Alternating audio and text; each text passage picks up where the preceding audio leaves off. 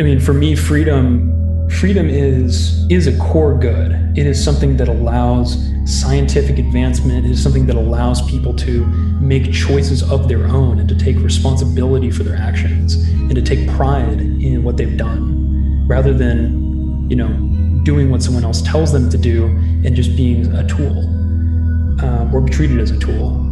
And that is a core good, but it's not the only thing that's good. Kind of in the same way as technology and markets can give you options, right? Optionality is not the only good. It can be the thing that you strive to maximize in some sense, right? Like if I wanted to sum up my political project in like one sentence, it would look something like, I want intelligent agents to proliferate throughout the galaxy, being able to make more and weightier choices forever until the end of time. All that is to say that like that's a very lofty goal, and it's so far divorced from what I can accomplish in my lifetime. It's almost science fiction. It's almost religion. It has that flair. And ultimately, like I said, we have much more power over what we desire, like what we want to want. I think that that's a recent revelation for me, is that people can still, like where human agency is in the 21st century is in choosing what you want and choosing what you want to be, and becoming more aware of the pressures on you to do some particular thing, and letting go, I suppose, of things that you thought were you in order to achieve something that is more pure, that is more you.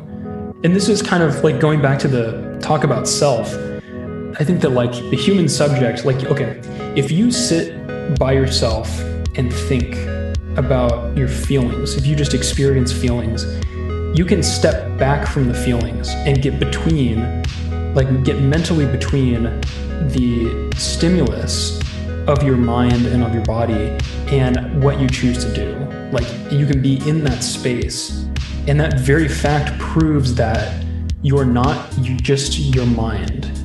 You're almost something inside of your mind. And the things that you think are you are often things that other people have sold you on, that has sort of taken up residence. And this all sounds super, I feel like I should put a trigger warning on this because it sounds very schizophrenic. Humans are the most complex thing in my world. And I guess that's my message. That's all there is that human choice never exits the equation. And if it does, then all is lost.